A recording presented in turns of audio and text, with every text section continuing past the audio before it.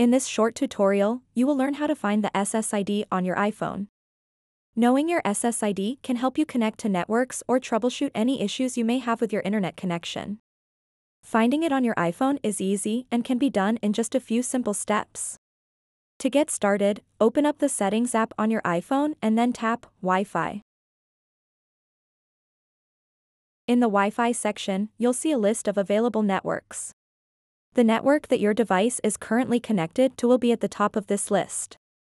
SSID, or Service Set Identifier, is essentially the name of the Wi-Fi network you're connected to. For instance, if your Wi-Fi network is named Home Network, then that's your SSID. And there you have it. Finding your SSID on an iPhone is straightforward. Just navigate to Settings and tap Wi-Fi.